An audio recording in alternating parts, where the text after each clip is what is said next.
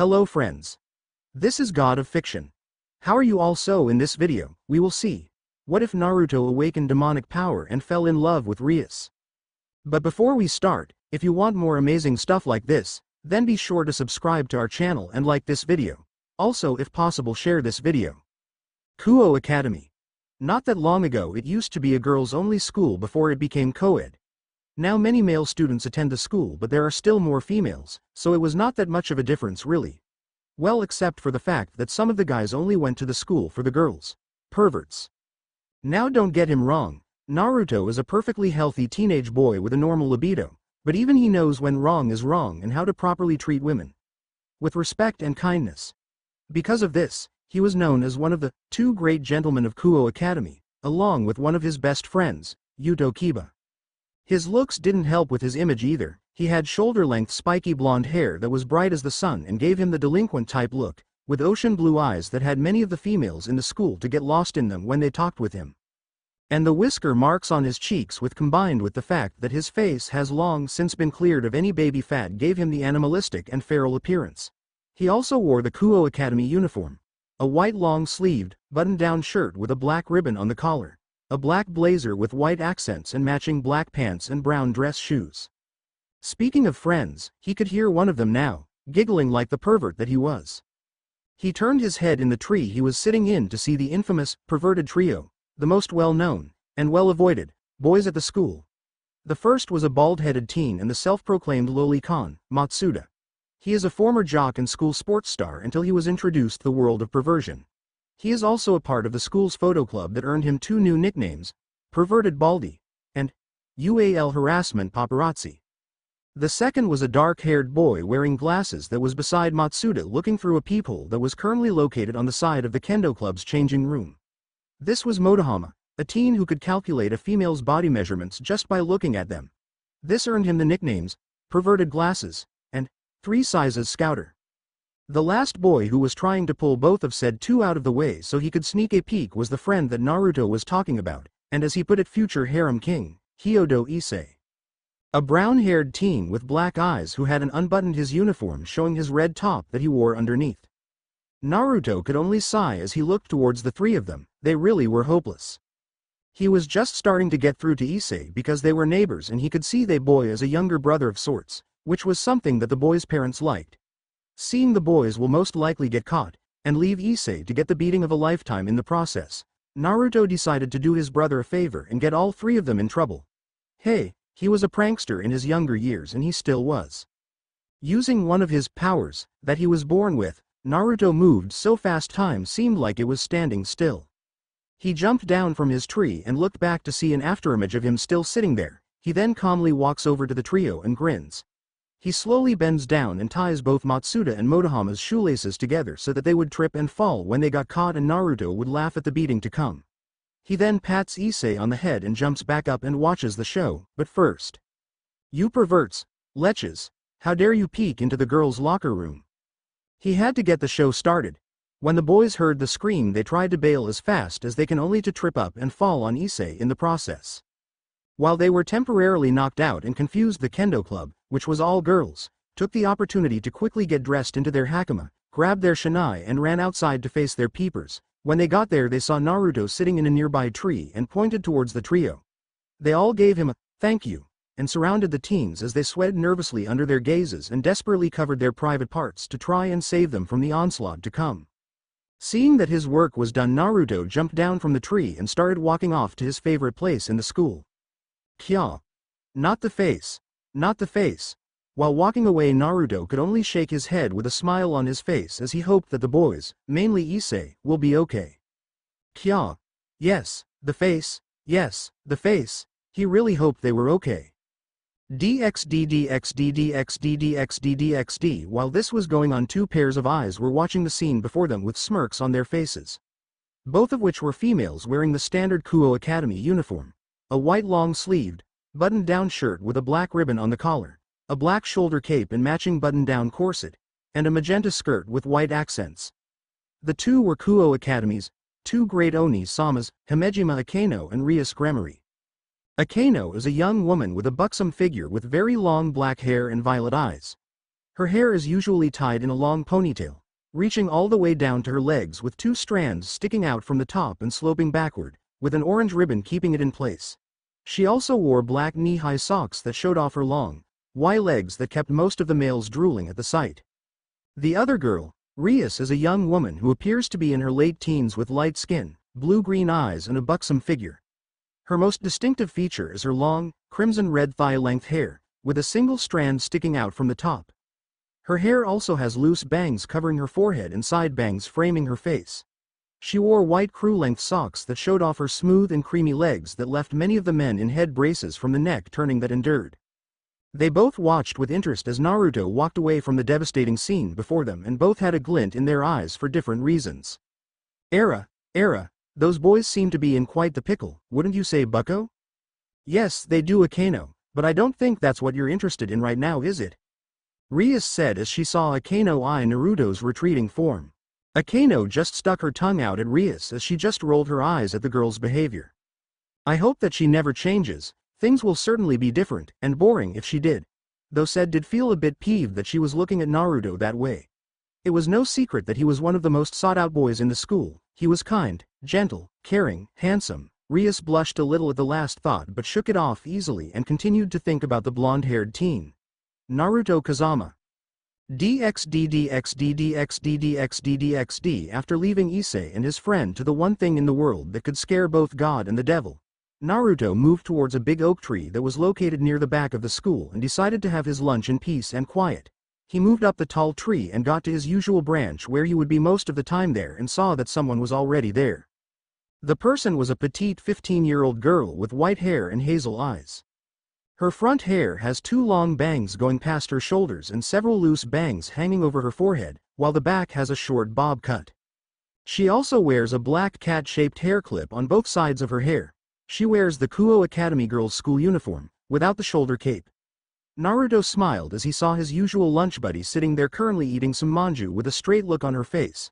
Naruto could tell that she was hiding her emotions for a reason, but he didn't push for any information and just left her be.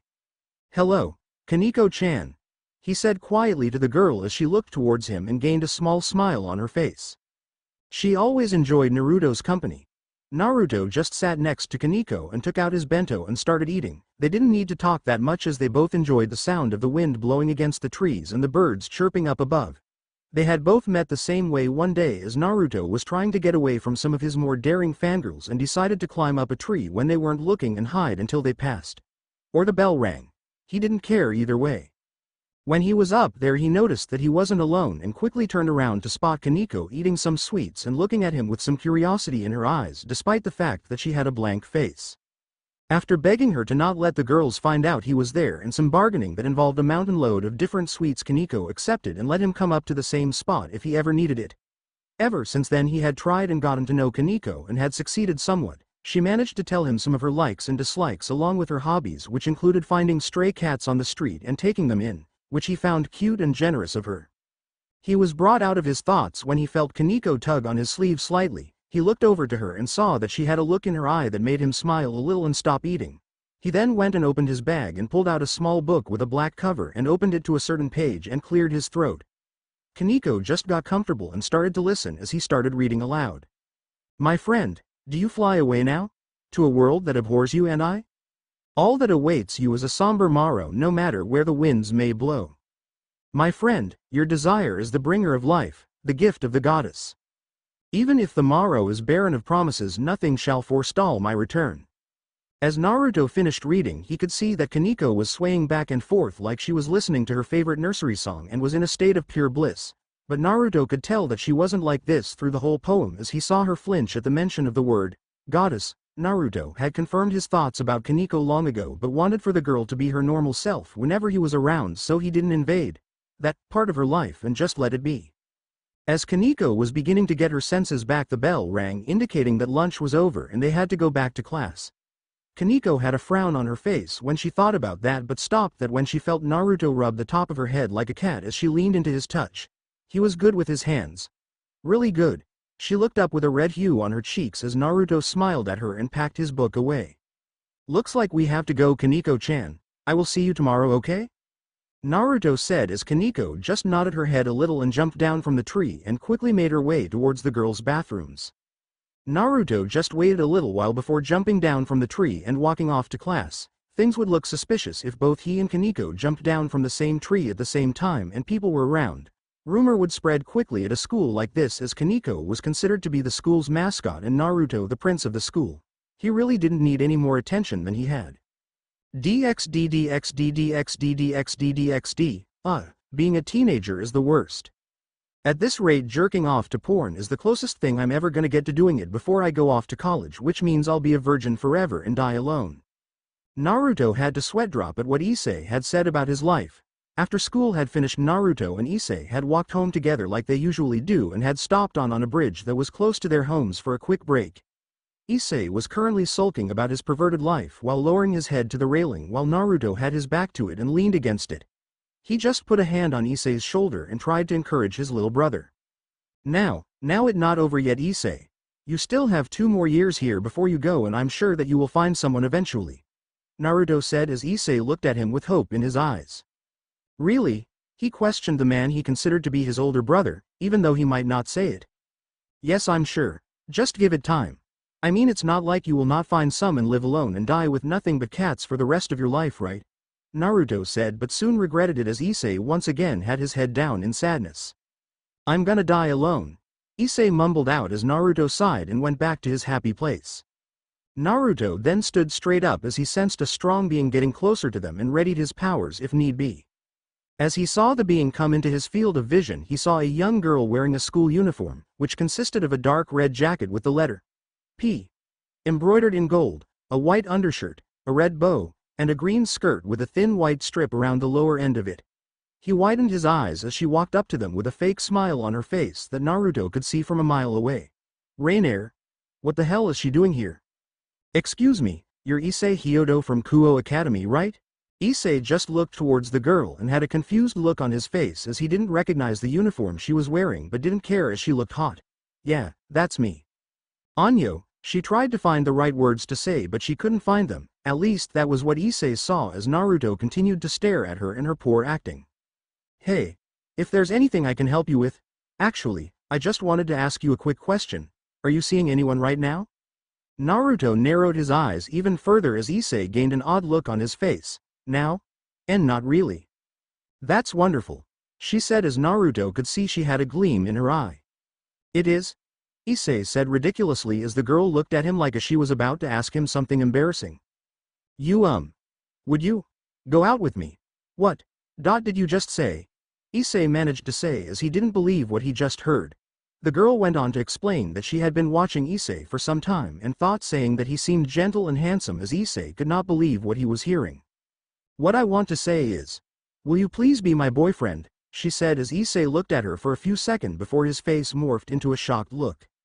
Whoa, is this for real?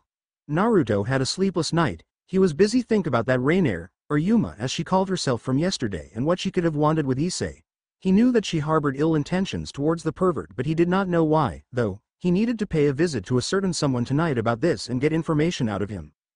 As Naruto was walking towards school, he saw Issei up ahead with Yuma next to him as Matsuda and Motohama looked at the teen in shock and horror. No, please God. What? Issei smiled brightly as he turned towards Yuma. Guys, this is Yuma Amano, my new girlfriend. He then walked up to them and whispered. And here's the best part. She asked me. The two perverts just stood there in shock as Issei and Yuma made their way past them and walked towards the school. That traitor! Motohama shouted as both perverts had tears running down their faces. Naruto just shook his head and walked past them as well and got ready for another day at school. DXDDXDDXDDXDDXD. It was currently the last class of the day for many people as Naruto lay on the bank near the track field and watched the clouds pass by and calmed his mind. Naruto-senpai. He groaned slightly as someone interrupted his meditation and looked over to see that it was his friend and fellow gentleman Yuto Kiba. He was a handsome young man with short blonde hair, gray eyes and a mole under his left eye. He wears the Kuo Academy boys' school uniform, which consists of a black blazer with white accents over a white, long-sleeved shirt with a black ribbon on the collar, matching black pants, and brown dress shoes. Oh, Kiba. What brings you here? Naruto asked his fellow blonde. I was just passing by on my way to my club when I saw you. But what are you doing, senpai? Shouldn't you be in class? Kiba asked as Naruto sat up and stretched. I don't have class last period, so I decided to clear my head a little by watching the clouds. You should try it sometimes, it's very relaxing. And I told you already, you can just call me Naruto. Naruto said as his fellow prince raised an eyebrow. Is there something on your mind? It's nothing really, just that I was with Issei the other day and saw the girl ask to be his boyfriend. I still can't believe it, he said as Kiba gained a surprised look. So it is true. Issei-kun really does have a girlfriend. Kiba commented as Naruto nodded and stood up as they both heard the bell rang, signaling the end of the school day. Well, I guess I'll see you later then, senpai. Kiba said as he walked off. How many times do I have to tell him? Call me Naruto. He shouted at the retreating blonde as he ignored him and kept on walking. Naruto just sighed and picked up his bag and made his way to the front gate. On his way home, Naruto was thinking about how to best deal with Issei and his supposed date with Rainier, while at the same time wondering what the fallen angel was doing in all places. With a sigh, Naruto kept walking and looked up to the sky with one thought on his mind. I hope he doesn't drag me to go fishing with him this time. A date? Issei asked as he and Yuma stood on the same bridge they first met the next day. Yes. This Sunday, can you do it? Yuma asked. Sure, that sounds great. I can do it anytime you want. Issei said excitedly. Yuma sighed and smiled at him. That's great. I'll see you later then. Yuma said as she walked away, and Issei waved to her before shouting out in joy and started skipping away. As Yuma made her way down the bridge, she stopped momentarily when she heard her name being called out and turned to see Naruto walking towards her with a smile on his face. Oh, hello. You were Issei's friend I saw the other day. It's nice to meet you properly, Yuma said with a bow. You really don't remember me, do you? Rainier, Naruto said as Rainier looked at him in shock before narrowing her eyes at him. How do you know who I am? Rainier said in a more mature voice as the air around the two became thick and tense. Don't you remember staying at that hotel not far from here a couple of years ago as Azazel's bodyguard? The blonde at the reception. Naruto said as Rainier, with her eyes narrowed, though about what he said, her eyes widened as she looked back at Naruto as he still had his smile on his face. Naruto? She asked as he nodded. I hardly recognized you. What are you doing here? That's actually what I was going to ask you. Why are you going after Issei? He knows nothing about the supernatural world, Naruto asked. He may not know about beings like me, but he is a threat to us. I have orders to remove potential, sacred gear, users so that they couldn't be used by our enemies. Rainier explained her mission as Naruto looked at her with a raised eyebrow. Sacred gear? Rainier, if Issei has a gear then he wouldn't be terminated because of it. Azazel would just have him under observation because of his fascination with those things. Who ordered you to kill him? Naruto asked, dreading the answer. Kokebiel-sama did. Why? Rainier said as she started to get scared at what Naruto was saying. Rainier. Kokebiel has broken away from the Grigori. He has been for quite some time now, Naruto said in a serious manner. What? That can't be true. We saw him just at the Grigori headquarters the other day, the fallen angel said in denial. Well, I just talked with Azazel yesterday and he told me that you were not supposed to be on any mission at the moment, Naruto said as Rainier gained a scared look. Why you told Azazel-sama? I'm sorry but I had to, Naruto said as he looked at her apologetically. I see Issei as a little brother, a perverted and stupid one but a brother nonetheless. So when I see someone try to harm in any way I will protect him. The two stood there in silence for what felt like hours to the fallen angel before she spoke up. What will happen to me, and my mission with the Hyodo kid? She asked as Naruto sighed and raked his hand through his hair. I will talk with Azazel about this whole thing, but he would probably tell you to erase everyone's memory of you and lay low for a while. Who else is in on this? You said before that there was more than just you here, Naruto asked. I'm here with 3 other angels, Kalarner, Mittelt, and Danasik. I know Kalarner and Mittelt will go along with me when I tell them what's going on, but Danasik. It's fine, just tell them what's happening and bring them over to my place. You still remember where the hotel is, right? Naruto said as Rainier nodded. Good, I will go to Azazel now and tell him what's going on. He owes me a couple of favors anyways, so I will use one of them now. See you later. And with that Naruto walked away towards the leader of the Grigori's house while Rainier flew away to tell her companions. They both had a long night ahead of them. What do you mean you don't remember her? Issei's screaming could be heard all around the academy as many people were startled by the voice and wondered what it was.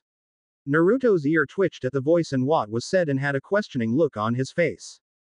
The weekend had just passed and Naruto was having a headache with all the things that had happened.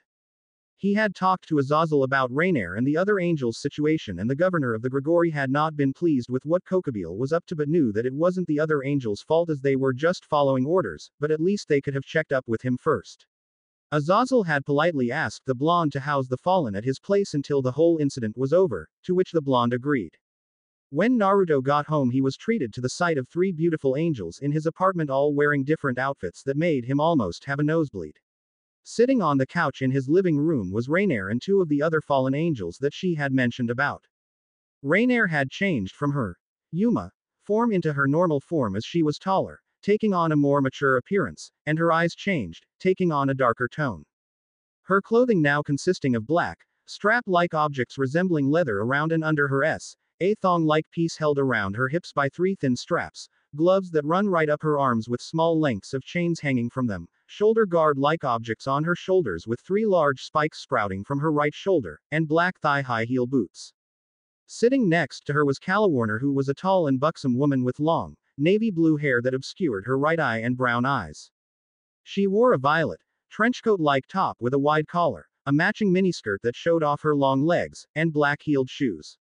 The trenchcoat top was open at her chest, giving view to her and cleavage. She also wore a gold necklace around her neck. He found her to be quite arrogant and was looking down at him like he was weak just because he was human. Despite the situation, they were in a quiet sparring session, or as he put it, butt whooping later, and her thoughts on the blonde changed. On the far side of the couch eating a slice of his strawberry cheesecake was Mittelt. She was a petite-looking girl with blonde hair styled in twin short side ponytails and blue eyes. She wore a gothic Lolita attire, which consisted of a black Lolita dress with white frills, a large black bow on the front, and a green jewel embedded on the collar, white thigh-high socks, and black shoes. She also wore a large black bow on top of her hair. She was an energetic and joyful girl who had a fondness for sweets just like Kaneko and held some respect for the blonde if he was able to be friends with Azazel.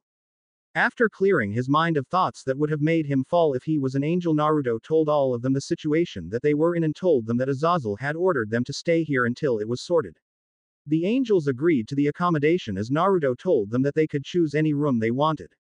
Now, however, Naruto was confused at what he heard his perverted little brother shouted. He couldn't have remembered Rainier, could he? His answer came later on during the day when he ran into Issei during lunch. Naruto was happily eating away at a homemade bento that Rainier had made as thanks for letting the angels stay at his place when a shadow loomed over him. He looked up to see his little brother panting as he was trying to catch his breath. Issei, what happened? Did you peep on the kendo club again? Naruto asked Issei as the brown-haired boy looked at him. Naruto, please tell me you remember. Issei said as Naruto looked at him curiously. Remember what? Yuma-chan. The girl that asked me out on the bridge the other day. Issei shouted as Naruto's eyes widened for a fraction of a second before returning to normal, completely missed by the boy. I know you can remember her. You were there when she asked me to be her boyfriend. Sorry, Issei. I have no idea who or what you are talking about. Naruto lied to Issei as he was thinking what the hell was going on. It can't be, Issei said in shock. Even you don't remember. There's no way. Issei, is everything okay? Naruto asked with concern as he looked at him. Sorry for wasting your time, I have to go. Issei said before rushing off, leaving a saddened Naruto in his wake. What's going on? I'm sure that Rainier had erased everyone's memory of her existence, so why does Issei remember? Naruto thought as his eyes narrowed. Could it be his sacred gear that Rainier talked about? It is a possibility. If a sacred gear is strong enough, simple mind manipulation spells won't work on the person, even if they are using the power unconsciously. A melodic voice inside of Naruto's head explained as the blonde raised an eyebrow. It's been a while since I heard your voice, what have you been up to? Nothing much apart from sleep and paint. It does get boring in here from time to time. Sorry about that, I will try to make things more entertaining for you. I know how you can make things more entertaining for us, Kun. Another voice said as this one was more sensual and mature. Yami, stop that. Narutaki, don't listen to that woman. Come on, Hikari, you know you want him too. Just admit it. Yami said as Naruto could hear Hikari, ep, and the sound of clothes moving. On. Stop that immediately, Yami. You can't on. Naruto cut the connection between his two inner partners before he got a nosebleed from their actions and wondered how he got them as avatars for his sacred gears. Moving on to his thoughts before Hikari spoke up, Naruto wondered if Issei's sacred gear has started to reveal itself and knew that its power could draw unwanted attention like it did with Kokobile. He needed to do something about it. DXD. After school had ended, Naruto had decided to follow his surrogate brother home to make sure that he was safe from anyone or anything that might try to harm him. He followed Issei as he made his way to a park and stood near a fountain as he looked at his reflection. Yuma-chan, I know you are real. Where are you? Issei said as Naruto gave him a solemn look. So that's what happened. A new voice entered the park as Naruto and Issei widened their eyes and looked towards the figure. Walking towards Issei was a middle-aged looking man with short black hair and dark blue eyes that could barely be seen under a black fedora on his head. His attire consisted of a pale violet trench coat over a white dress shirt with a matching ascot, black pants, and shoes. The sky above them started to change into a dark purplish color as the man walked closer towards Issei. It is unfortunate for you to run into me this day, I am angry, you see. My so-called comrades have abandoned their mission and left me to do all the dirty work. Not that I mind, killing you will be an easy task. The man said as a blue spear of light materialized in his hand. Shit. That must be Daneseek that Rainier was talking about. Naruto thought in a panic as the fallen angel aimed at Issei. My name is Daneseek. I pray you will find happiness in the next life. Daneseek said as he threw the light towards Issei. The brunette looked at the incoming projectile with fear in his eyes as it neared him and felt unable to move from his spot. He then saw a flash of yellow as the spear was knocked away by something that landed in front of him. Or rather someone.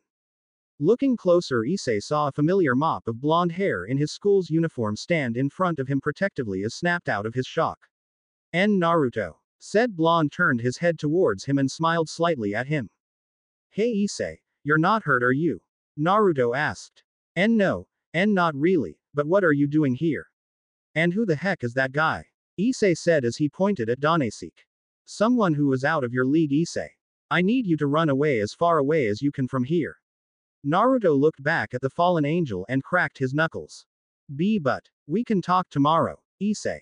Now go. Naruto shouted as Issei looked at him in shock as he never heard him yell like that before. He then slowly made his way towards the entrance of the park as Daneseek sneered at the blonde. Who the hell are you? My name's Naruto Kazama, and I'm going to kick your ass. Naruto said as Daneseek scoffed at him. Like a human, like you can even hit me, let alone beat me. You're 1,000 years too young to take me on. Daneseek said as he launched a light spear toward the blonde as he easily dodged it. What? Said a shocked Daneseek as he saw the blonde dodge his light spear. He then started launching multiple light spears at Naruto as he continued to dodge and deflect them away before Daneseek made one final light spear and poured a lot of energy into it and threw it at the blonde. Naruto saw the spear coming and narrowed his eyes as he felt the power radiating off of it. He jumped and spun in the air as the spear passed under him but caught it before it fully passed him and threw it back at the angel as he landed and spun around to face him. Ah! Daneseek yelled in pain as the spear pierced him in the shoulder as glared at Naruto. You maggot. He gritted his teeth in pain as Naruto had a smirk on his face that pissed him off. That's what you get for trying to hurt my friend. Naruto said. Daneseek took the spear out of his shoulder as it disappeared and looked at the blonde. Your friend? You mean that boy? Daneseek asked. Naruto nodded his head as the fallen angel started to laugh. Ha ha ha ha. You actually care for that weakling. If that's so, then trying to protect him from this. He then summoned a light spear and held it up as Naruto tensed and prepared to stop it when it was thrown when all of a sudden it vanished. What the? Naruto thought as he saw the spear disappear. He then heard the sound of someone screaming from far behind him and widened his eyes as he looked at him. Issei. He then sprinted towards the source of the scream and saw Issei lying on the ground with a hole in his chest and saw him slowly losing consciousness. Issei. Naruto shouted as he knelt near Issei and turned him so that the brunette was on his back and held his head. Stay with me, Issei. Just hang in there. Na Naruto. Ni. Issei said weakly as Naruto widened his eyes. He had never called him that before. How pitiful. Danesik's voice rung out as he hovered in the air with black bird-like wings coming out of his back. Shows just how weak he was. The weak deserve to die. Ha ha ha. As soon as the words left his mouth, he was hit with an enormous amount of pressure bearing down on his shoulders as he struggled to stay in the air. Naruto knelt near Issei as a black and red aura appeared around him and his bangs shadowed his eyes. He slowly stood up and turned towards the fallen angel in the air. Danesik drifted back a bit as he saw Naruto's face and knew that he just said the wrong thing. Naruto was furious. You bastard. You killed my little brother and just laugh it off. You will fucking pay. Naruto screamed as his energy skyrocketed and Danesik started to sweat at the large amounts of demonic energy the teen produced. He didn't even sense the kid was a devil. Meanwhile, Issei, who was barely conscious, heard what Naruto said and a tear fell out of his eye. Naruto ni. Yami-chan. Lend me your power, I'm going to end this. Naruto thought in rage as he looked towards his target. You got it, Naru-kun. Yami said happily at the sight her master releasing this much power and rubbed her legs together at the sight of him. Danesik watched as the aura around Naruto died down as the blonde extended both arms in front of him, his open palms facing each other, his fingers pointed towards him. Sparks of black lightning generated between the blonde's arms, growing larger and larger until both his arms were completely clad in black lightning. Dark charged particle cannon. Naruto then fired a massive, concentrated beam of the black lightning at the fallen angel as he looked at it beam in fear and tried to fly away. When the attack died down, Naruto saw no trace of the angel anywhere. He didn't care if he was dead or not, he needed to focus on Issei for now. He made his way towards the brunette and looked in sadness as his eyes looked devoid of life and began to cry. Issei. I'm so sorry, I couldn't protect you. He whispered out as he clutched Issei's jacket. As he let go of his jacket, he noticed something in Issei's pocket start to glow. What is that? Naruto asked as a piece of paper flew out of Issei's pocket and floated in the air as a large red seal appeared. That symbol. Yami's voice spoke up. It's the symbol of the Grimoire family of the underworld. Are you sure, Yami-chan? Naruto asked as the seal started to glow. Yes, I am. I know all of the symbols of the devil clans in the underworld to heart. You are about to get a visitor, Naru-kun. Yami said as Naruto nodded and wiped his tears away. As the seal glowed, a female figure appeared from it and Naruto widened his eyes at who it was. Rias Grimoire, one of the Academy's Onisamas in all her beautiful glory with a pair of dark bat-like wings behind her. Sigh. I wish it didn't have to come to this, it can't be helped, I suppose. Time to bring him back to life. Rias said as she focused on Issei, placing a pawn chess piece on what was left of his chest. She was surprised to find that one was not enough to revive him and use the rest of the pawns until they were all gone, and sighed as his wound healed and he began to breathe. He must have a powerful gear to cost me all 8 of my pawns. I'll say. Rias' eyes widened as she turned to see Naruto standing behind her. I didn't even sense him. Naruto-san, what are you doing here? She said nervously and wondered what to do with him. Don't worry, Rias-san, I know all about who you are, and your race. Naruto said, shocking the girl. I was just here to make sure that Issei was safe and well. He trailed off as he looked at the blood around Issei. I see. Well, I think someone should take Issei here home before his parents become worried. Rias said after coming out of her shock. I can take him. He lives not far from me. We can talk more tomorrow, Rias-san. Naruto said as he picked up Issei. That's fine, and you can just call me Rias. Naruto nodded and went on his way towards Issei's house. Rias looked at Naruto's form and rubbed her temples at the thoughts racing through her head as she thought about the blonde and what he knew. Did he know about Akeno and the others? Was he a threat to them? Did he have something to do with the fallen angel disappearing on Issei? Just who are you, Naruto? It was another peaceful morning in the town of Kuo as people began to rise from their beds ready for another day on the road that is life. Well, it was peaceful for most people. Wake up, Narutaki. Hikari's voice rang in Naruto's head as the blonde in question jumped out of bed and onto the ceiling above him. As Naruto dug his fingers into the ceiling from the initial fright of being woken up like he was, as a small ball of white light came out of his body and a figure materialized next to him. The figure was a true goddess in all aspects. She was beautiful, a woman with a buxom figure and very delicate facial features, appearing to be in her early 20s. She had long, sweeping white hair that was almost silk-like, cascading down her back and ended just above her shapely rear with blonde highlights. The tips were a hazel tint. Her eyes were a golden color they would make anyone who looked into them feel weak in the knees, regardless of gender. She wore an elegant white kimono with a black lining which was held up by a yellow obi that pushed her large bust up. They were easily bigger than Rias along with being barefoot. She also had a light-colored circle on her left which was hidden by her kimono. Hikari watched as Naruto dropped to the floor and landed on his back with a grunt. He then put his hand to his face to block the sunlight starting to seep through his window and glared at it. Stupid son. I swear I will extinguish you one of these days. Naruto growled out as the sun gods across the world shivered unconsciously. Well, you won't be doing that today. You need to talk to this Rias and sort things out with her and her peerage. You already missed school yesterday because you didn't want to face her. Hikari said as Naruto sat up and sighed. I know, I just feel a little tired from all the paperwork I did last night is all. Naruto said as he stood up and stretched the cramps out of his body.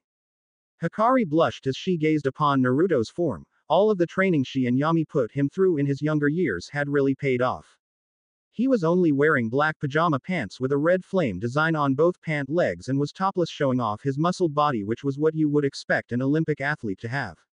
His broad chest and shoulders could make any female hard-pressed not to drool at the sight of them and made them feel small when enveloped in them, and a nicely developed six-pack that looked like they were carved from marble. Hikari quickly looked away with a fierce blush that spread across her angelic features as the blonde Adonis looked at her. Carrie-chan, are you okay? I'm fine Naruchi, just fine. Time to get dressed and go to school. Hikari stuttered as Naruto looked at her with a raised eyebrow before shrugging. Why does he have to go? Stay here with me, Naru-kun. Yami's voice spoke up as Naruto and Hikari looked towards the blonde's bed and saw the covers move before they rose up and revealed Yami's form. She looked around her early 20s like Hikari with a voluptuous figure. She had long black-colored hair with a purple tint that reached her thighs with gray highlights at the tips which curled up slightly with bangs framing her face that reached her bust, which was the same size as Hikari's, that had ribbons around them. She wore a black kimono with a red interior that was held up by a purple obi that pushed her bust up. The right sleeve of the kimono was draping down slightly, giving a view of her large ass and a dark-colored crescent moon on her left. Hikari looked at where Yami was and her face was now red with rage. Yami, what were you doing in Narutaki's bed? Yami looked at Hikari with a smirk as she spoke. I thought Naru-kun would be cold and lonely at night, so I decided to accompany him and keep him nice and warm. I thought I felt something slip into my bed at night, so that was you. Naruto questioned as he had already put on his school pants and was currently putting on his top. Yami looked toward the blonde with both lust and love in her vermilion-colored eyes as she walked over to him and her arm around his waist. Yes, it was. I'm so happy that you noticed. It means that you don't mind if women come in here and ravish you during the night. Have I finally managed to corrupt my little Naru-chan? Yami said in a sing-along voice as Naruto's face gained a pink hue. Even putting up with the woman who could be considered the original succubus for years, she still knew how to make him at least slightly embarrassed. Yami smirked at his reaction and decided to make her move. Or is it that you knew it was me and decided that I should ravish you instead? She then slowly moved her hands down his chiseled abs, taking in every bump and crest of the hard surface, and made her way to the belt of his pants. As she was about to claim her prize, she was hit in the forehead with what looked like a white kunai made of light. She then fell backward and lay comically on the floor with a fountain of blood leaking out of the wound as a blushing Hikari, who had her arms stretched out, glared at her. Stop, you ally harassing Narutaki. Have you no shame? Hikari asked as Yami stood up with a smile on her face as if nothing ever happened. Nope, not 1 ounce. She said chipperly before her smile became sadistic. You already know this, so why did you stop me? Naru-kun and I were about to have some fun time. I will not allow you to take advantage of Narutaki, you harlot. He doesn't need you in his life. Hikari shouted as sparks ignited between them, with Yami's being black and Hikari's being white. But Naru-kun does need me in his life, right Naru-kun? Naru-kun. They both turned around to see that Naruto was not there and a note was left for them. When you two have finished having your little argument, I'm off to school. Rainier and the others had already prepared my lunch. See you when it's over. Naruto. It finished with a chibi Naruto giving them a blank stare and a peace sign at the bottom. Hikari and Yami blinked at the note before they screamed. Narutaki. Naru-kun. DXD. Sigh. Another day, another dollar, and another stack of paperwork for me when I get back home. Naruto said as he looked out the window of the classroom at the end of the school day. The day had been surprisingly normal from what he could tell. He hadn't seen Rias all day, so he was unable to have a talk with her about what happened, and that made him slightly nervous at what the redheaded girl might do to him when she finally finds him. He sighed again as he started to pack his bag to go home when he heard a commotion at the door. Looking over, he saw most of the males in the class swarming around the door as the school mascot walked into the class. Look, it's Kaneko-chan. She's so cute. I wonder what she's here for. Naruto watched with an amused look as Kaneko walked past the legion of lolicons, as he called them, but they all gained depressed looks as the girl didn't even look any of them in the eye. Poor perverted bastards. He then watched as Kaneko walked right up to him and gave him her usual blank face. Hi there, Kaneko-chan. What can I do for you? Naruto asked. I was sent here by Bucho to come and get you, she said in a monotone voice as Naruto thought about it. Bucho. You mean Rias-san? Kaneko nodded as Naruto stood up. That's fine, I've been meaning to talk to her anyway. Might as well get it out of the way. Naruto said as he followed the white-haired girl out of the classroom, ignoring the shouts of outrage from the boys inside. After walking for a while, Naruto and Kaneko made it to a lovely 3-story building, with the 3rd story serving as a clock tower. It was painted white with a black roof with vines creeping up to the 2nd story. As they made their way inside, Naruto looked around and saw that the inside of the building had a Victorian-style vibe going on that oddly suited it for some reason. When Naruto entered the main room, he was impressed with the design. The interior was a wood-paneled room with Victorian-style couches and chairs along the walls, with a few candles lit here and there for effect most likely. Looking forward, Naruto saw the main area of the room had a big desk near the window that was most likely for Rias' work, and in the middle were 2 couches around a small table. Please wait here, senpai. Bucho will be here shortly. Kaneko said as she went into the kitchen to grab something to eat. Naruto just stood there for a moment before walking over to one of the couches and sat down to wait for Rias to arrive. A short while later, Kaneko came out with a small plate of yokon and sat next to Naruto as he started petting her like he usually did, and she leaned into the touch a bit.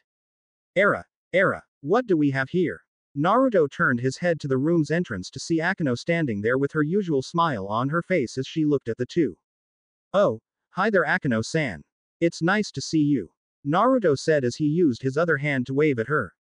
They were both in the same classes together, but he never actually got to know the girl on a personal level before. But seeing the situation he was in, he may get to know her a bit better now. It's nice to see you too, but please just call me Akano. In that case, you can call me Naruto, the blonde said as Akano nodded. The sound of running water brought Naruto's attention to the corner of the room and saw a shower curtain with a shadowy figure of Rias, if Naruto was seeing it right. Is that what I think it is? Akano giggled and walked over to him. Yes, it's a shower. What else could it be? Rias is in there at the moment, although I'm sure she won't mind if you join her, the Yamato Nadeshiko said in an effort to make the blonde blush like a schoolboy at the thought of being with her king. Unfortunately for her, it would not work. I'm sure that she's fine by herself. Besides, I might make her dirtier if you catch my drift, Naruto said with a saucy grin as Akano blushed a little but shook it off and smiled back at him. Seems like she'll have some fun with him. None of them noticed Kaneko's eye twitching at the blonde's words. Akano put some tea down in front of him as he thanked her for the drink and continued to pat Kaneko. After waiting for a while, the doors to the club room opened with Kiba walking in with Issei in tow. Bucho, I've brought Issei Hyodo just like you asked, Kiba called out to Rias in the shower. Thank you, Kiba-kun, I will be out in a minute, Rias called out. Issei looked towards the source of the Rias voice and immediately gained a perverted look on his face. Holy crap, this clubroom has a shower and Rias is in it. What did I do to be this lucky? Issei thought as Kaneko looked at him and stared at him blankly. What a disgusting face, Kaneko said in her usual voice as Issei finally noticed her and who she was sitting next to. Naruto. Hey Issei, are you okay from the other day? Naruto asked as he slowed his petting of Kaneko as the white-haired girl began to quietly whimper from his actions. Don't worry, I'm not stopping, he whispered as she let it continue. She had really gotten addicted to his petting. Yeah, I guess. But what's going on? What am I doing here? Issei said, looking around the club more. Don't worry, everything will be explained once Bucho is out, Akano said as she walked towards Issei. Nice to meet you. I'm Akano Himahima, the vice president of the Occult Research Club, she said as she bowed. Nice to meet you too. I'm Issei Hyodo. Issei introduced himself with a blush on his face and scratched the back of his head. A moment later Rias stepped out of the shower, drying her hair and wearing her school uniform as she smiled. Sorry to have kept you two waiting. Your house didn't have a shower so I had to have one here. That's okay. I didn't mind. Issei nodded in understanding as he remembered the way he woke up this morning with Rias in his bed wearing only her bra and panties. And I see that Naruto is here as well, this is perfect. Now then Issei, I would like to officially welcome you to the Occult Research Club. Rias said as she made her way to the desk at the back of the room with Akano and Kiba sitting on the couch left of her and Issei sitting next to Naruto and a slightly happy Kaneko. Ah, thanks. But you should know that the club is nothing but a facade. It's a mere hobby for us. The president of the club explained. What do you mean? Issei asked as he leaned forward in anticipation. I'm going to be blunt with you, almost everyone here is a devil. She said getting straight to the point, not seeing the point in hiding the truth from the boy any longer. And the winged man that killed you, and the one from yesterday were fallen angels. While the confusion between us and them is understandable, the life to serve God but have given into their impure ideas and thoughts and have fallen into the underworld. While us devils form pacts and receive an offering from humans to increase our power, fallen angels, on the other hand, manipulate humans into doing their dirty work and try to destroy us devils. Rias stopped to give Issei a chance to absorb the information. And of course there is the more recognizable angel sent by God to kill us devils, so we are constantly defending ourselves from all sides. Angels, fallen angels, devils. These three races make up the three main powers of the world and has been going on since ancient times. Are you following me so far? Rias asked her newest pawn as he just scratched his head and laughed nervously. Naruto watched his little brother from the corner of his eye, interested in his reaction. This is some freaky stuff you're telling me. Devils, fallen angels and all that crap, it's a bit too much. Yuma Amano. Issei's expression changed as he opened his eyes in shock. You remember her, don't you? She was your girlfriend for a little bit after all. Rias said with a smile as Issei focused his attention on her. I don't know where you heard her name, but I don't want to talk about her with this occult stuff. Issei said with a little anger in his voice. Naruto could tell this was a sensitive subject for the boy, but he would never know how he feels. Rias responded to Issei's comment by pulling out a photo and placing it on the desk in front of him. The brunette looked at the photo and gasped. Yuma-chan. She did exist, Issei. What you remember about wasn't a dream. But. How is this possible? No one remembers her. She's a fallen angel, Issei, a supernatural being. Naruto said for the first time in the conversation as he stopped petting Kaneko, much to her disappointment. Issei focused his attention on the blonde as he continued to explain. Some supernatural beings like angels and devils can manipulate or erase certain things from a person's mind. In this case she erased her very presence, memories, or recordings of her from the people at this school, including you. I see, so is that why my parents weren't acting normal at breakfast this morning? Issei asked as he looked towards Rias as the girl nodded and explained that she manipulated his parents' memories to not escalate the previous situation they were in. Wait, but you said that she even erased my memories, right? So why do I still remember her? The best thing I can think of is what she was originally after. A sacred gear, Naruto said with a serious face. Sacred gear. That fallen angel from yesterday was saying something about that. Issei tried to remember what the angel said about it yesterday but could not remember about it. I can shed some light on this. Akano said. A sacred gear is a very intense and unique power bestowed upon certain humans. In fact, many notable people throughout history have had these powers. Yours must have been strong enough to protect you from having your memories erased. The thing is that some of these gears can be so great that they pose a threat to some of those in the underworld. Rias finished for her queen. Issei, please raise your left hand. The boy quickly did as he was instructed and stood up with his hand raised high in the air. L like this. Yes. Now close your eyes and imagine the strongest thing that comes to mind.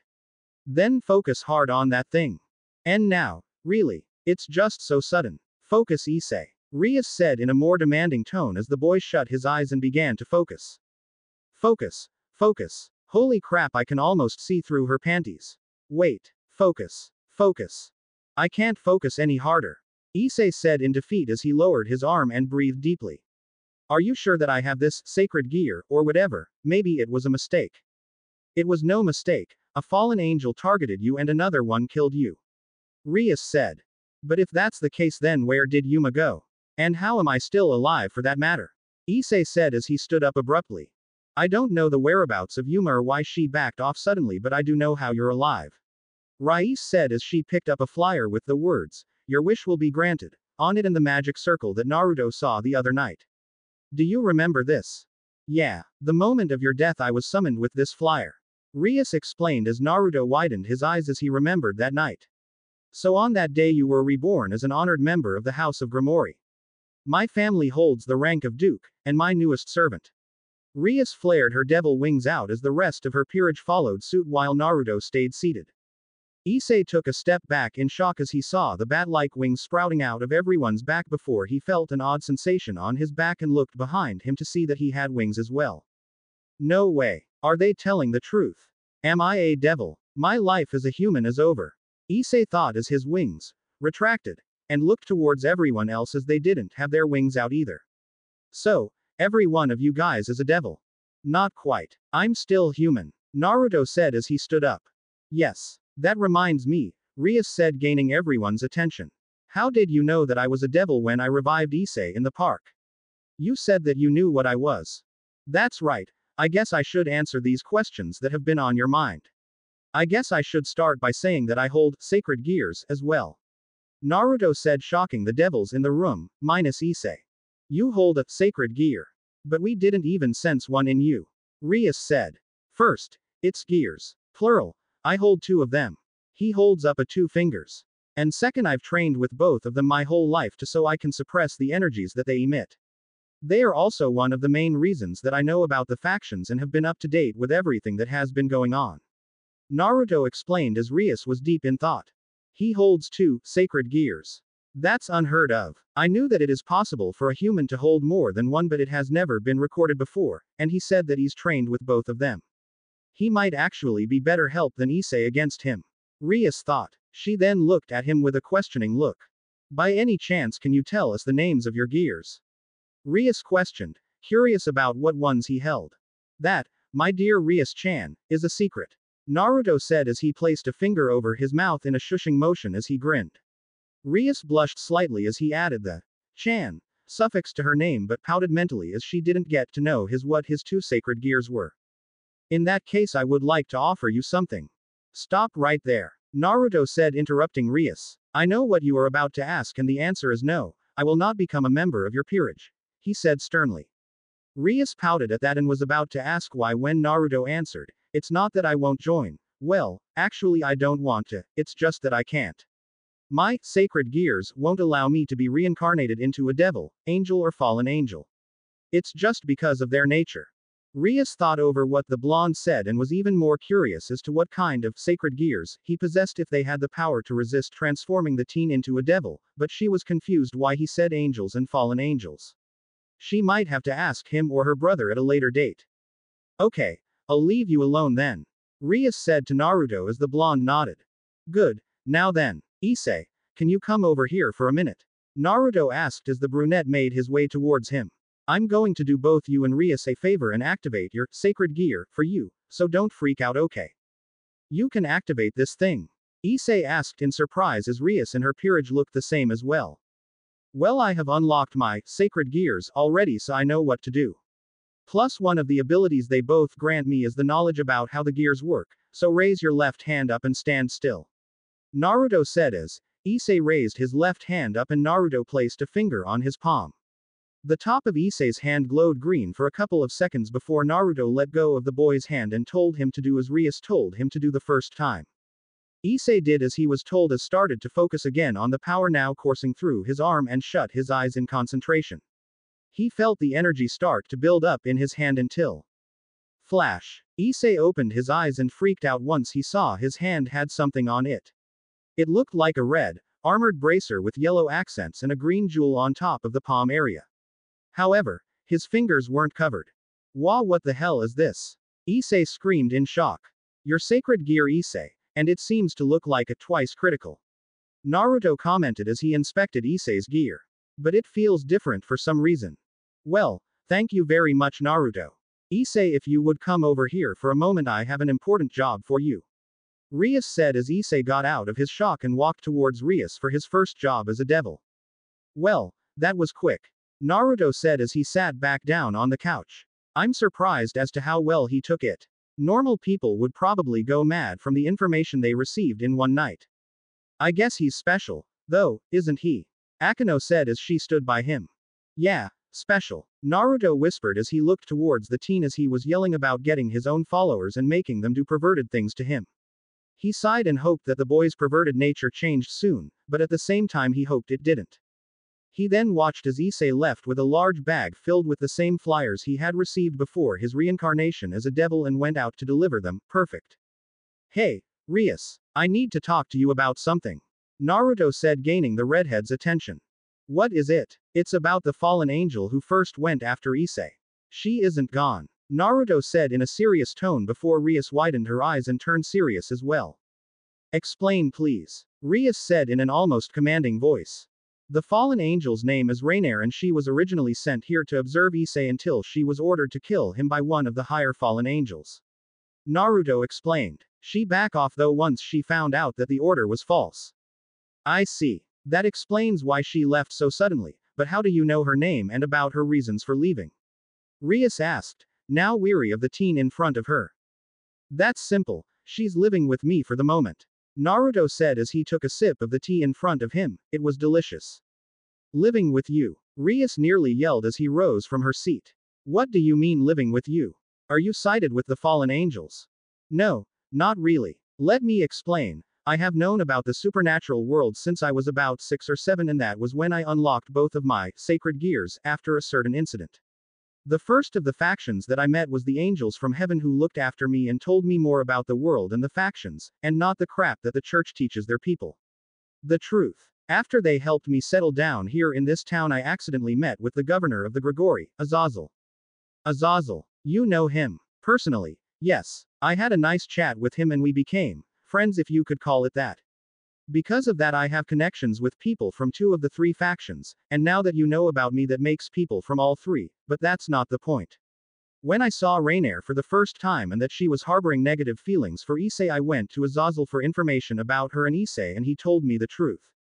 And that was? Akano asked in a monotone voice at the mention of fallen angels.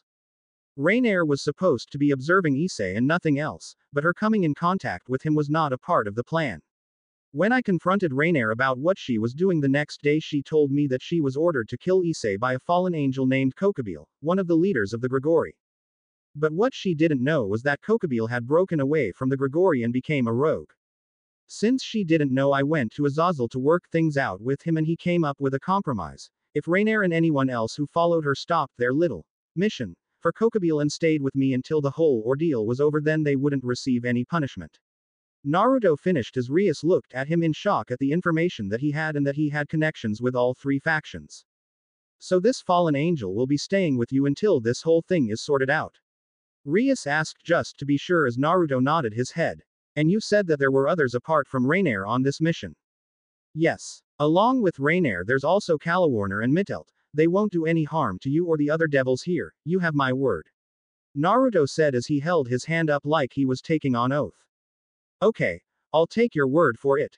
Rias said but was still a bit uneasy about the whole thing. And with that the members of the Orc carried on with their everyday tasks until they decided to call it a day and went to their respective homes. Man, what a day. Naruto said aloud as he walked back to his home. The sun had just set and the moon was starting to come out, a sign that Naruto had spent more time at the club than he thought. I hope those 3 weren't worried about me being gone so long. Don't worry about them Naruto-chi, they know that you can look after yourself so don't think about it too much. Hikari said in Naruto's head putting the boy's mind at ease. Naruto continued walking until he made it to his home. It was a large, 10-story building, complete with 3 large basements underneath and outdoor pools and spas. Naruto entered the building and was greeted by the female receptionist at the front desk who bowed towards him.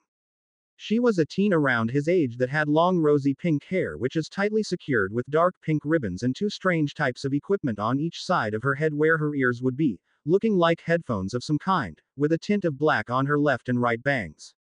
She also had emerald-colored eyes and an ahoge, which is the long strand of hair that protrudes out of her hair like Rias had. She was wearing an unzipped blue hoodie with a white tank top that held her D-cupped S with a blue skirt on bottom with normal shoes. Evening Ikaros, how was your day? Naruto asked the girl as she stared at him with a calm and blank look on her face. Everything was fine, master. Only 2 guests checked out today with 3 more checking in their place. What about you, master? She said in a monotone voice. Everything was fine, and what have I told you about calling me Master Ikaros? Naruto asked with a slight glare at the girl but didn't get any facial expression in response. To not call you that, she replied. Sigh, never mind. How's the guests upstairs doing? Naruto asked. He didn't know how the fallen angels would react to him being away for so long since he was in charge of protecting them for the time being and they had grown fond of the blonde's presence in their time together with him. They are doing fine, master.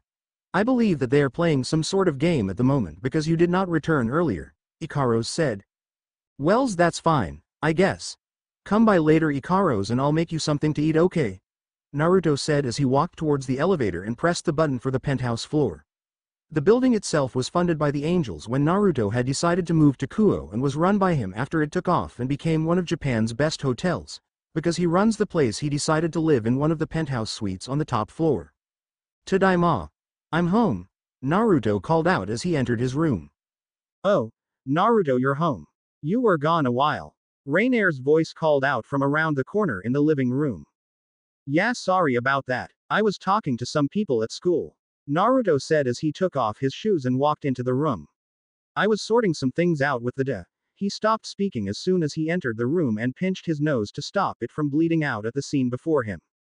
In the middle of the room was a mat set out for the game, Twister, and in the middle of it was Rainier, Kalawarner and Mittelt wearing only their bras and panties as their bodies were tangled and mushed together in a way that looked more erotic than it was supposed to be. Mittelt was on the ground with her legs spread apart and her body was bent backwards in order to reach the colors she needed, and her panties were in perfect view of Naruto as he stood at the entrance. Rainier and Kalawarner were better than her as they were off the ground with the loli-type girl between them, but their bodies were mashed together and their s pressed up against each other as they both desperately reached the colors they were after, and they were almost kissing as well as they both turned to see Naruto. What were you saying, Naruto-kun? Rainier said as Naruto's face was almost the color of tomatoes. And nothing. I'll talk to you later. But why are you playing Twister? Naruto asked as he stopped pinching his nose and got his body functions under control, especially his lower body region. Well, you weren't home at your normal time and we were bored of waiting, so we decided to play some games to keep us occupied. Left leg green, Kalawarner said as the fallen angels moved their bodies to the color indicated and Naruto blushed at their new position. So you decided to play Twister? And in your underwear? We played some other games before we started playing this, but they got boring after a couple of minutes of playing. Left leg red, Mittelt said as they moved once again. And we played strip poker before this and it wasn't as fun with just us around since we all know what each other looks like. Naruto's sweat dropped at the poker information.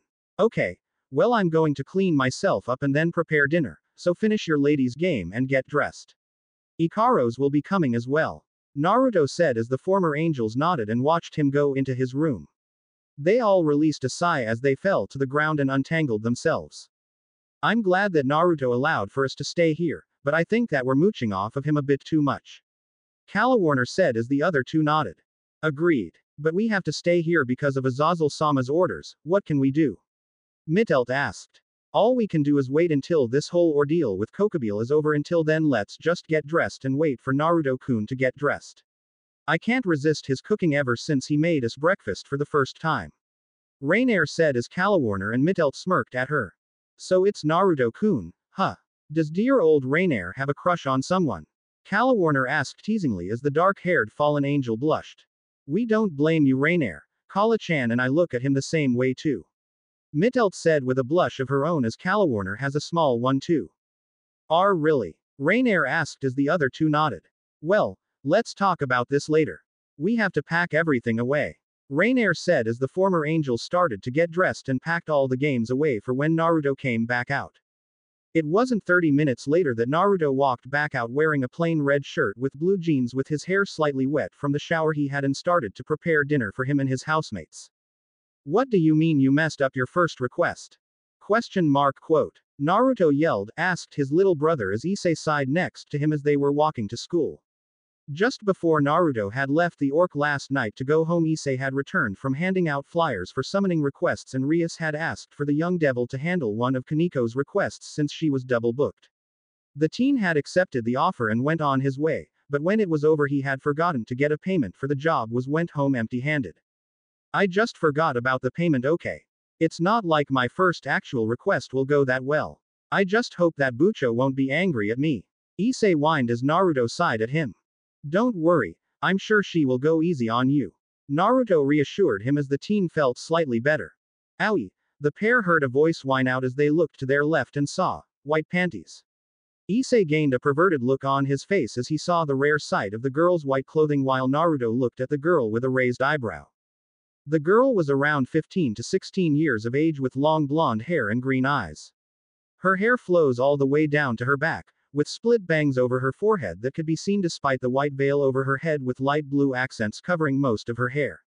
Along with it she wore a dark teal nun outfit with light blue accents, a brown satchel slung on her right hip, and brown boots with black straps in an X-shaped pattern. She also wears a silver cross necklace around her neck. What in the world is a nun from the church doing here? Naruto thought as he watched Issei help the girl up like a gentleman. Thank you very much. The girl said before a strong gust of wind came by and blew the head veil off of her head, revealing her whole face. She's cute. Issei thought as he looked at the girl with a slight blush. Oh, no problem, he said as he quickly let go of the girl's hand in his nervousness. Another gust of wind blew by as the girl's veil started to fly away, but Naruto caught it before it could get far. Here, Naruto said as he handed the girl's veil over to her. Thank you, both of you. You're both very kind, the girl said as she places the veil back over her head. No problem, we were happy to help, miss, Naruto said. I'm Asia Argento, but you can just call me Asia. Asia introduced herself to the teens. She then began to poke her fingers together cutely and blush out of embarrassment. Hey Anyo, I seem to be a bit lost. Do you think you can help me out?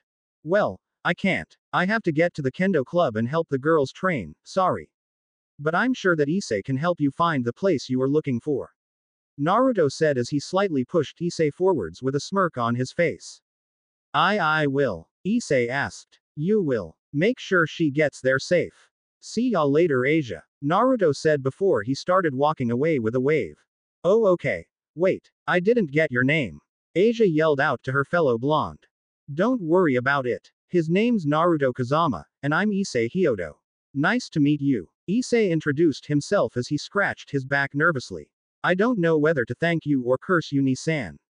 But as long as I get to spend some time with this cutie, I say, thank you. He screamed mentally as he and Asia went on their way.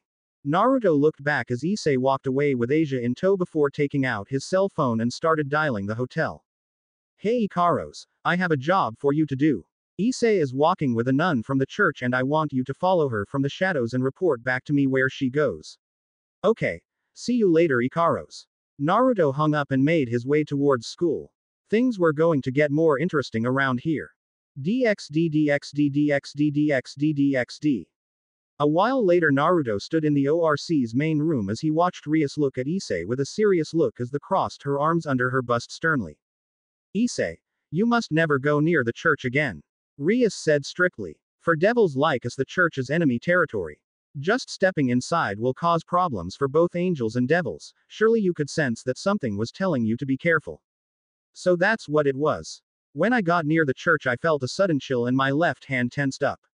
Issei remembered as he looked at his hand. That was your demonic instincts telling you that danger was near, Rias said as she leaned on her desk. But still, listen to her, Issei. She's only looking out for you, Naruto said as he walked up to the brunette. Being close to someone from the church is very risky, especially when some exorcists and priests also possess sacred gears and have more experience in using them. You could get hurt, he said as he watched Issei look and thought about something before he bowed his head in embarrassment. Rias went on to explain that when a devil is killed, they are gone for good and they can never come back in any way or form. I'm sorry I got so worked up, I just don't want anyone in my peerage to get hurt, Rias said with a smile that Issei returned before leaving to do another job. After he left, Rias brought her hand up to her chin and thought to herself. This doesn't sit well with me. First, a group of fallen angels arrives in town, and now a person from the church. What is going on? Rias said to herself. You don't have to worry about the person from the church, Rias, I have that covered already. Naruto said as Rias looked at him and blinked. Really? It's no problem for us to look into it. Rias said as Naruto shook his head. It no problem, I met the girl Issei met on our way here. She seems like a nice girl, but I was wondering what she was doing here too. I already sent someone to follow her and report back to me of her whereabouts and who she's with. Naruto responded as Rias nodded. Thank you, can you tell me about anything that come up that concerns us?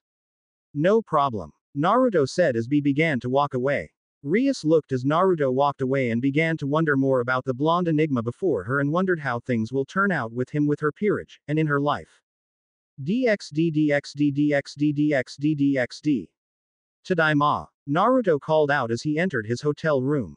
Welcome home Naruto-kun, the voices of Rainier, Calawarner and Mittelt called out as Naruto turned the corner into his lounge area and for the second day had to suppress another nosebleed at the fallen angels before him. Standing near the entrance of the room were the three fallen beauties all doing a different pose for him as they all wore lingerie that sent Naruto's mind into overdrive. Rainier was wearing a black laced bra and panties that were practically see-through and the bra seemed 2 sizes too small for her as he posed with her hands behind her head sitting on the steps leading down to the lounge. Calawarner was wearing a similar style of lingerie that were blue in color and had its clip on the front that was undone and being held together by the fallen angel as she was posing on the floor between Rainier and Mittelt like she was about to crawl towards him with a seductive grin on her face. Mittelt sitting next to Calawarner wearing purple lingerie with a thin see-through veil covering her petite body and giving her a more alluring look as she gave Naruto one of her own wise smirks as she leaned on Calawarner. Sadly though it would be a few more years before she would be able to show any more of her body off. What the hell are you three doing? Naruto yelled as he pinched his nose while blushing slightly at the sight of them. Ooh, they're good. Yami's voice spoke up from inside Naruto's head as the blonde had an annoyed look for a split second. Shut it, Yami-chan. The three fallen angels all smirked at the desired response they got from the teen and slowly moved closer towards him. We were just thinking that since you allowed us to stay here for who knows how long, we would give you a present from all three of us. Rainier said as she and the girls and crawled forward a bit. That's not necessary, really.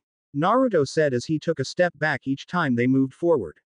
Naruto kept walking backwards until he bumped into something behind him and felt something soft press into his back, or to be precise 2 somethings. Looking back Naruto saw emerald-colored eyes looking at him with a blank look before he jumped back in shock and saw who it was. Ikaros. There you are, where have you been? Naruto asked the girl as he was thankful for the distraction from the erotic scene behind him. I have been following the nun from the church like you asked me to do, was that not what you wanted? Ikaros asked as she tilted her head slightly. No, that's what I wanted Ikaros, just tell me what you found out. Naruto said. In the background, the fallen angels glared at the pink-haired girl in front of them for taking the blonde teen's attention away from them. After the boy named Issei showed the nun to the church in this town, she walked up there by herself and met up with 2 fallen angels who have made the church their hideout. Wait, did you say 2 fallen angels? Naruto asked. Ikaros nodded in response before Naruto turned around and faced the fallen trio. I thought Danesik was the only fallen angel to come with you guys. He was. Only the 4 of us came here on our own following Kokobeel's orders. Calawarner said as he did her bra back up and started looking for her clothes, knowing that the moment was over. For now. Whoever it is must have come after we found out about Kokobeel's betrayal and left. Mittelt said. That makes sense, kind of. Ikaros, can you describe this other fallen angel? Naruto asked. Sorry master, I could not get a good look at him. But I did found out that he had also sent for a priest to come here as well. Ikaros said as Naruto's eyes widened. A priest. That's not good. Rias and her peerage don't know about him. Where is he now? Ikaros. He and the nun were on their way towards a residential area east of here when I thought it best to report back to you. Did I do well? Ikaros asked. Naruto answered her by walking up to her and patted her head like he did with Kaneko. You did good Ikaros, really good. You can go and rest now. Naruto said as he finished petting her and sent her into his room until he needed her. Now then, let's see where this priest is. He then started to concentrate on Asia's holy energy that he felt when he first met her and widened his sensing ability to cover the town. After searching for some time he felt Asia's energy but was puzzled at what she was doing. What's going on? Asia seems to be near a barrier of some kind. No, she's sustaining it. But why? Naruto thought as he used his holy power to see through the barrier and see what was going on. Alright, I sense two beings inside. One has what feels like holy energy, that must be the priest Asia's with, and the other is a devil. Wait. Issei. Naruto yelled as he rushed to put some sneakers on. What's the matter? What's wrong with the Hyodo kid? Rainier asked as the three fallen angels saw Naruto rushing around like a madman. Issei's with the priest at the moment and he's gonna get killed. He hasn't dealt with someone like that before. I have to help him. Naruto said as he finished putting his shoes on and stood in the middle of the living room area. Then let us come with you, we can help. Rainier said. No. With the priest there he will rat you guys out sooner than expected and you will attract the attention of not only Rias when she gets wind of what's happening with Issei, but also the other fallen angels at the church. And if Issei recognizes you he might lash out or be easy prey for the priest. It's best if you guys stay here, and that's an order. Naruto said in a commanding tone before he summoned a yellow magic circle with what looked like two S's overlapping each other, Devil Gene Mark from Tekken, in the middle and teleported to Issei's location. A few moments earlier, Issei sighed for the 100th time this night as he pedaled away on his bike. Tonight had been a long night for him. Rias had brought him along to see how devils fight by going up against a stray devil called Visor. A waste if he said so himself. How could a devil with such a rock and upper body have such a horrible lower body and a horrible personality? Life really is like that. During the fight, Issei had also learned about the evil piece system and the different traits that Rias Peerage had in accordance with what chess piece they had. Hiba was at knight and was fast and good with a sword, Kaneko was at rook and was strong, too strong for a girl like her, and Akano was Rias queen, good with magic but he wished he hadn't seen the sadistic side of her as she seemed to get off from watching Visor in pain. And what was worse was that he found out he was a pawn, the foot soldier, the one on the front lines. Chicks do not dig pawns. Now though he was making his way towards a client's house who had originally summoned Kaneko but since she was overbooked again he took it for the rook. He finally made it to the house and rung the doorbell only for no one to answer. That's strange. Issei whispered to himself. Hello. I'm the devil sent here by Lady Grimori. Is anybody home? He called out as he stepped into the house but felt the same chill crawl up his spine as when he was near the church. He was about to go back when he remembered what Rias said to him before he left for the request and proceed to enter despite what he was feeling. He made his way into the living room and noticed the mood lighting as it was a setup for something before he could think any further of it though he stepped in something wet on the floor. He lifted up his left foot and rubbed the liquid off with his hand before stopping and feeling the texture a bit more. He brought his hand up to look at the substance and widened his eyes in shock. As this blood. Looking over towards the source of the blood he quickly covered his mouth from vomiting as he saw cut up human remains in the dark corner of the room. Punish the wicked. Issei heard a voice speak up as he looked towards the couch and saw someone sitting there. He looked to be a young man with short white hair dressed in a priest's clothing that consisted of a black coat and shoes, white pants and shirt with a clerical collar and a golden cross around his neck. Words to live by. Yes, wise advice to heed from a holy man. The priest said as he looked at Issei with a disturbing smile on his face. Well, you just walked into the wrong house my friend. Fried Selzen here, at your service, and you must be the scared little whose devil ass this holy priest is going to exorcise.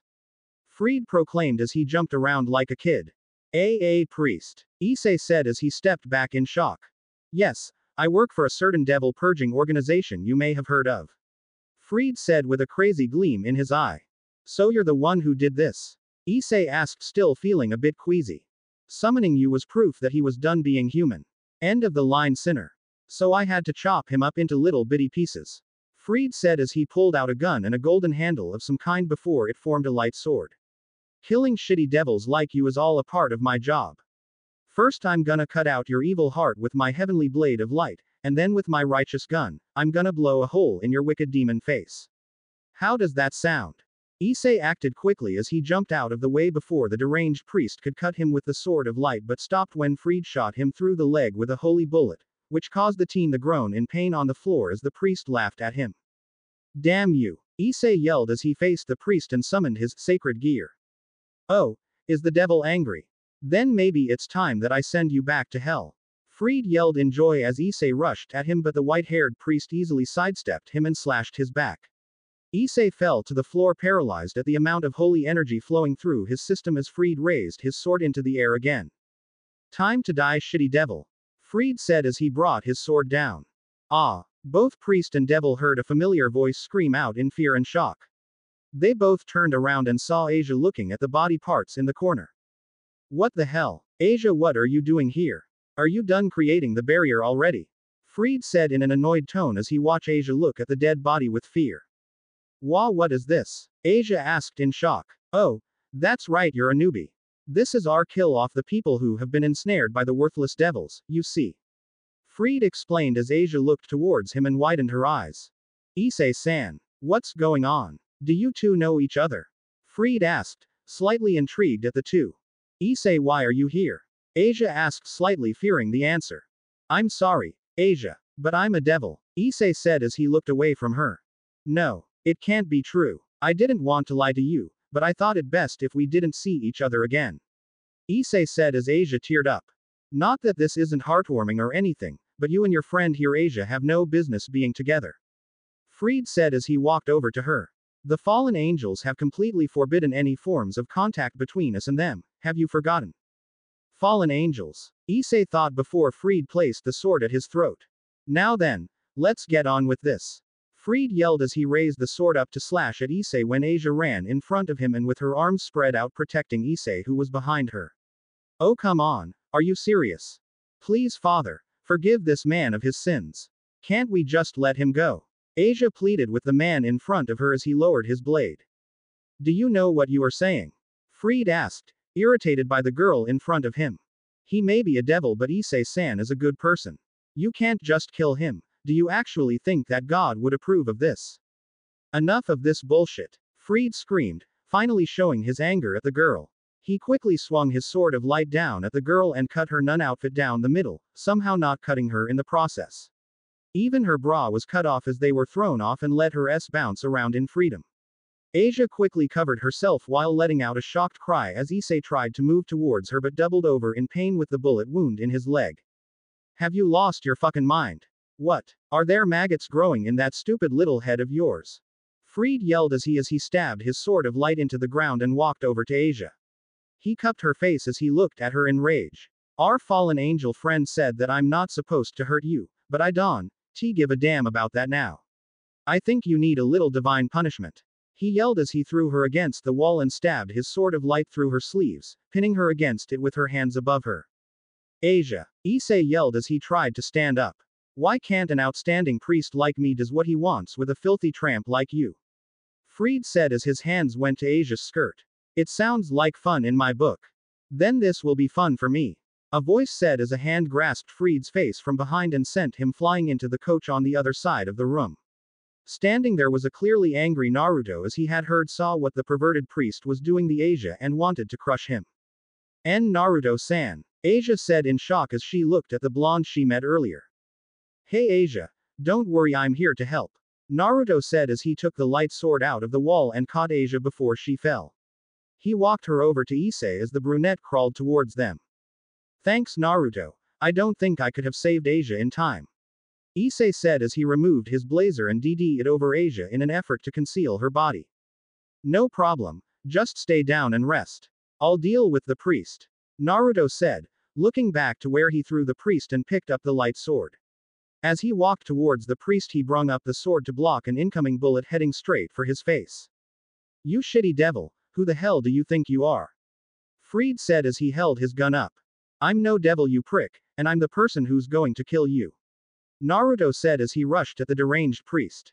Freed fired his gun as Naruto blocked the bullets with his sword and slashed at him when he got close. The white-haired man moved left and right as he tried to dodge the slashes and was doing well before Naruto deactivated the sword for a moment and moved into his personal space. Before the priest could react, Naruto reactivated the sword with his own light energy as a golden-colored blade shot out and managed to cut the holy man in his side and kicked it when he winced in pain. Sinner. That was a cheap shot. Freed yelled as Naruto smirked. So what? Devils aren't the only beings in the world who can play dirty, you know. Naruto said as he readied his blade. Now hold still while I end your miserable life with my new sword. That's my sword, you little shit, and you're welcome to try if you think you can kill me. Freed challenged him with a crazed look in his eye as Naruto rushed at him. Before he could make it far though, a red magic circle appeared between the two before the members of the orc walked out. Hey there Issei. Naruto. We're here to help. Hiba walked out as he wielded a sword and stood by his fellow blonde. Era, this is quite the problem. Akano said as she looked at the state of the room. An exorcist. Kaneko said in as she looked blankly at Freed. Seriously. You guys have like the worst possible timing ever. Naruto said deadpan, but was more relaxed at the sight of them. Sorry about that, we would have come earlier but there was a barrier in the way. Rias said as he was the last to make it through and looked at Naruto. He, now this is a party. Seems like we have ourselves a good old-fashioned gangbang. Freed said in excitement as he stood up. You haven't bleed out yet. How troublesome. Naruto said as he raised his sword. Not yet, I haven't, but before we continue I just have one question. Freed said with a raised eyebrow. You and the pretty boy there, what's the deal? You're the pitcher and he's the catcher. Bastard. Naruto gritted out at the gay reference. For a priest, that's quite the mouth you have there. Hiba said calmly but gripped the sword handle tighter, angry at the reference too. Like I care what you think, get of your high horse douchebag. Hunting your kind is my only concern, so stop preaching and let's get to it. Freed yelled. My, this guy certainly is a piece of work, wouldn't you say Bucho? Akano asked as she looked at the priest with an intense stare. And you my dear are a hot piece of ass. Oh, those eyes are killing me. There's nothing I lust after more than a devil. Freed rambled on as he hugged himself. Disappear. Rias said as she launched her power of destruction at the priest who rolled out of the way. Nobody messes with one of my servants. So you must be the big cheese, huh? Looks like I may be a bit out of my league here. Freed said as he moved back a bit. Kaneko, who was holding a sofa above her head, tensed as he looked towards the peerage. Fallen angels, incoming. The next moment the ceiling above them started to turn a dark purplish color and a portal of some kind appeared. This is not good, Naruto thought. Rias, take Issei and get out of here. We can't take these fallen angels at the moment. Right. Akano, prepare to jump. Rias ordered as Akano prepared the teleportation circle. Kaneko, you take care of Issei. Okay. The girl said as he threw the sofa away, hitting Freed who was distracted by the portal above him. Bucho. Wait, Issei yelled as he was slung over Kaneko's shoulder. We can't leave yet, what about Asia? I'm afraid that only members of my household can jump with this magic circle, sorry. Rias said sadly. But, don't worry about it Issei. I'll take care of her, you just get out of here now. Naruto said as he deactivated the sword of light and put it in his blazer before placing a hand on Asia's shoulder. Both blondes watched as the orc made the jump and left them alone with the priest. Are you ready to leave Asia? Naruto asked the nun as a stigma appeared on the back of his hand, the same symbol his magic circle had. Hi. The nun said as she saw the mark on the back of Naruto's hand. Okay. Now hold on tight. The jump will make you feel a bit queasy afterward. Naruto warned the girls as she nodded and left in a yellow flash. What the hell was all that? Freed said as he looked around at the empty room. The end. Now we will see you in the next video.